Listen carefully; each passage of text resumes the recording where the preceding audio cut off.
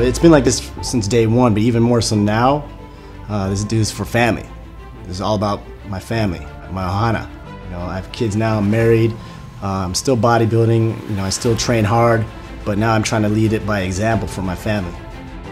Well, Darcsport has become part of my life because it allows me to express, kind of how I felt my whole life. I didn't want to be out there, and trying to be loud and have everyone look at me in a certain way. Darcsport represents a brand that is hardcore.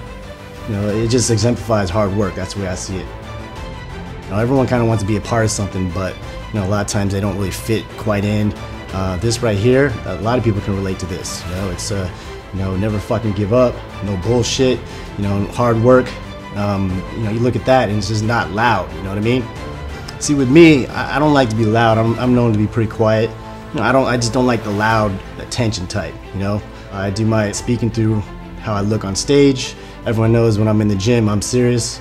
And when I look at the brand, Darcsport, that's what it reminds me of, just nothing but serious, no bullshit.